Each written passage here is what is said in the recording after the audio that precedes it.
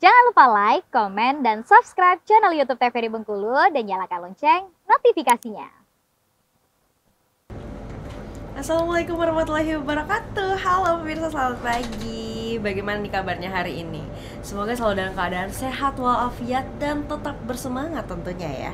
Hari ini jumpa lagi bersama saya Utarna Fadini, tentunya dalam acara Opini, obrolan pagi ini. Nah pemirsa, seperti biasa hari ini kita kembali hadir nih, tentunya untuk menginspirasi semua pemirsa yang ada di rumah dalam tema kita hari ini, yaitu digital marketing bersama dengan Bang Ferry Sandria. Beliau ini adalah CEO Segmen Media Publikasi. Halo Bang Ferry. Halo, selamat pagi. Selamat pagi. Bagaimana kabarnya hari ini, Bang? Alhamdulillah luar biasa. Alhamdulillah luar biasa. Sangat bersemangat ya kelihatannya. Sangat bersemangat. Sangat bersemangat. Bang, kalau tema kita hari ini yaitu tentang digital marketing nih. Iya. Sebelum kita bahas ke arah sana, mau bahas ke arah sini dulu. Oke, siap. Kita mau tahu dulu tentang profilnya dari Bang Ferry ini sendiri. Bang Ferry ini aslinya dari mana sih, Bang? Kalau saya asalnya dari Lubuk Linggau, Sumatera Selatan. Jadi mulai ke Bengkulu itu tahun 2014 karena berkuliah di Universitas Bengkulu di S1 Jurnalistik. Dan saat ini juga sedang lanjut S2 juga di Ilmu Komunikasi, dapat istri orang Kota Bengkulu. Jadi makanya stay di sini. Iya, akhirnya jadi orang Kota Bengkulu. Jadi warga Kota Bengkulu. Berarti di sini nyaman ya? Alhamdulillah nyaman. Alhamdulillah nyaman. Sangat nyaman. Sangat nyaman karena ada orang rumah di sini. Oh, berarti aslinya Lombok Linggau, tapi menetapnya di sini. Nggak ada pulang-pulang lagi ke sana? Nggak ada. Sudah orang tua pun sudah saya bawa ke Bengkulu. Oh, begitu. Memang tetap di sini berarti ya sekarang ya. Sudah resmi warga Kota Bengkulu. Sudah resmi menjadi warga Bengkulu. Memang kalau kita bahas mengenai digital marketing, Abang juga sosial media spesialis. Boleh dikasih penjelasan sepintas nggak, Bang, mengenai profesi tersebut? Barangkali nih pemirsa tertarik ya. Pengen juga nih jadi ini, bisa jadi suatu cita-cita nih, siapa tahu. Jadi simpelnya kayak gini. Dulu orang marketing ini kan pemasaran. Orang melakukan pemasaran melalui offline atau langsung. Misalnya sales, dia menawarkan produknya secara langsung. Nah, di era digitalisasi ini kita harus bisa memanfaatkan itu untuk melakukan pemasaran juga. Itulah namanya digital marketing. Bagaimana kita menjual produk, baik jasa ataupun membangun personal branding kita di internet. Jadi ini menjadi salah satu, kalau saya pernah baca, ini peluang kerja yang paling menjanjikan sampai 2050 itu adalah digital marketing. Namun permasalahannya orang banyak tidak tertarik. Kenapa? Ya, orang menganggap bermain media sosial itu hanya sekedar posting konten, buat ataupun nonton scroll saja. Tapi dia banyak yang tidak memahami kalau memahami itu secara detail itu bisa menghasilkan cuan. Namun orang tidak detail memikirkan hal tersebut. Karena untuk menjadi digital marketing itu juga nggak gampang nggak sih? Idenya harus ngalir terus, harus baru terus, terus juga editing dan lain-lain itu benar semuanya dikerjakan sendiri kan? Iya, benar. Jadi pada dasarnya banyak yang bilang, wah saya kalau mengelola media sosial saya bisa, pasti bisa. Iya, semua orang bisa. Tapi dia disebut dengan admin media sosial. Tapi kalau dia menjadi media sosial spesialis, dia harus mampu memanage semuanya, baik semua platform ataupun merancang konten-konten, mulai dari copywritingnya, habis itu bagaimana dia mendesain, layout, algoritmanya, bermain dengan meta ads-nya bagaimana. Jadi itu semuanya detail. Nah, kalau kita bisa memahami itu, sebenarnya setiap instansi, baik itu pemerintahan, swasta ataupun organisasi masyarakat, sangat membutuhkan tim-tim publikasi yang paham tentang itu sebenarnya. Berarti kalau dibahas mengenai peluang kerjanya ini sangat besar. Sangat besar. Tinggal gimana lagi kita mau mempelajari ini lebih ya, Bang ya. Jadi dia nggak bisa yang kayak posting gitu aja gitu ya. Harus dipahami semuanya, mulai dari algoritmanya dan lain-lain gitu ya, Bang. Termasuk psikologis konten kita. Detail. Kita misalnya nih sedang mempromosikan satu produk atau jasa atau sedang membranding seseorang misalnya. Kita juga harus memahami produk jasa itu secara utuh, baik secara tampilannya, luar dalamnya, psikologisnya, bagaimana kita mencitrakan dia, membangun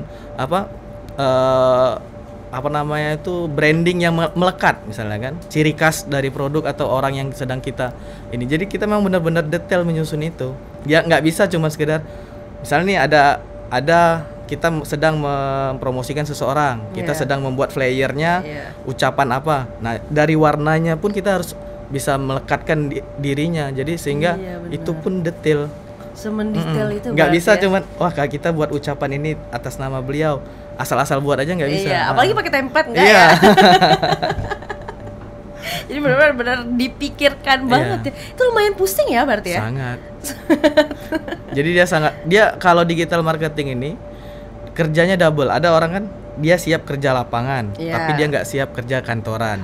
Nah, kalau digital ini digital marketing harus dua-duanya. Dia mampu mengurusi yang bagian kantornya, dia juga harus mampu di lapangan. Maksudnya di kantor ngedit. Iya, benar-benar. Segala macam. Lapangannya seperti apa? Ekstra memang benar. Riwa ya memang ya. Tapi ini hasil yang didapatkan juga alhamdulillah ya Bang ya, sesuai ya.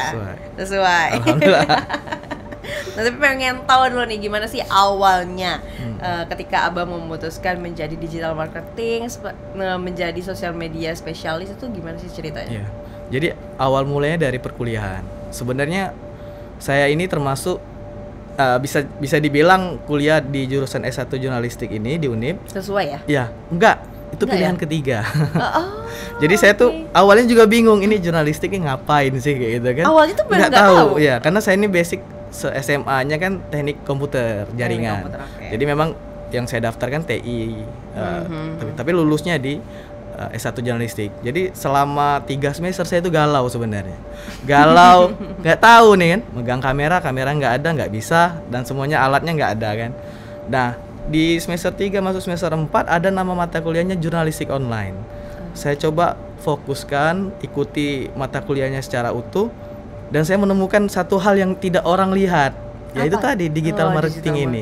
Ternyata digital marketing ini sebenarnya bukan produk asli jurnalistik, tapi dia hanya bisa dikerjakan oleh orang-orang jurnalistik sebenarnya. Dan itu tidak ditemukan oleh banyak kawan-kawan saya. Akhirnya saya tekunin, buat websitenya gimana, belajar codingnya gitu ya. Gimana, algoritmanya gimana, saya pelajari tekun, dan akhirnya saya menemukan menjadi salah satu kemampuan khusus saya akhirnya. Itulah akhirnya saya alhamdulillah dapat KKN kemarin itu, kuliah kerja nyatanya di Riau, di Siak, Kabupaten Siak. Sampai di sana karena pemerintah desa dan kecamatannya tahu saya orang jurnalistik publikasi. Jadi saya diminta untuk membranding salah satu ikon wisata yang ada di Siak itu agro ekowisatanya. Jadi agrowisatanya. Itu pertama kalinya. Dan alhamdulillah mungkin rezekinya selama hampir 2 bulan di situ sukses. Jadi tugas saya membranding agrowisata di Kabupaten Siak, khususnya di Kecamatan Bungaraya itu sukses, dan saya mendapat penghargaan. Nah, di situ akhirnya terpacu. Iya, dapat penghargaan. Dan akhirnya terpacu saya kan. Wah, pulang ini harus bisa ngapain lagi nih gitu kan. Di situ komitmen saya ingin memfokuskan diri terjun di bagian digital marketing ini. Digital marketing. Waktu itu di awal pertamanya gara-gara KKN itu ya. Membantulah di sana karena sebelum itu juga udah dipelajari dan lain gitu ya. Tapi yang paling sulit untuk menjadi seorang digital marketing, social media spesialis itu apa sih, Bang? Kita harus menguasai semuanya. Jadi SDM di Bengkulu ini sebenarnya sangat-sangat luar biasa, khusus misalnya nih ada yang bisa ngedit desain, dia master profesional, tapi dia nggak bisa ngedit video. Ada yang ahli editing video, ya. Ada yang ahli Adobe Premiere, Vegas, After Effects, tapi di saat dia ngedit flyer dia nggak bisa. Nah, ada juga yang bisa, salah satunya nggak bisa nulis berita atau copywriting captionnya. Nah, saya mencoba mengambil semuanya, ya berarti ya. Walaupun misalnya saya nih ditanding diuji sama seseorang yang pro Photoshop misalnya kan, saya bisa dasarnya saja. Nah, tapi tadi kemenangan saya, dia cuma bisa di Photoshop tok aja. Nah, saya bisa mengambil kemampuan-kemampuan lain, walaupun secara basic saya tidak profesional setiap lininya, tapi karena berhubung saya bisa mengerjakan semuanya, jadi orang membutuhkan itu. Karena di psikologis pekerjaan yang saya dapatkan, orang itu akan lebih suka mempekerjakan satu orang yang bisa semuanya. Jadi hemat pengeluaran. Iya. Nah, jadi saya punya prinsip kayak gitu. Nah, cara saya bersaing kayak gitu. Kalau saya misalnya memfokuskan saja saya ahli Adobe Premiere misalnya. Tapi banyak yang ahli Adobe Premiere. Saya nggak bisa bersaing dengan itu. Makanya saya mengambil kelemahan setiap orang itu yang nggak hanya fokus di satu lini saja, saya ambil semuanya, termasuk mengelola media sosialnya, mempelajari detail-detailnya. Itu yang akhirnya menjadi nilai jual tersendiri di saat kita mampu. Nah, itu tantangan di digital marketing itu kita harus memahami. Walaupun nanti semuanya ya, gitu ya. Walaupun saat ini saya kan sudah punya tim nih. Jadi saya tidak lagi ngedit, sudah ada orang yang ngerjain. Sekarang udah enak gitu ya. Awal-awalnya nggak gitu. Iya, awalnya kita sendiri yang jatuh bangun juga gitu. Oh begitu, oke. Sekarang kita jeda dulu ya Bang ya, nanti kita lanjutkan lagi. Untuk pemirsa jangan kemana-mana, tetaplah bersama kami di Opini, obrolan pagi ini.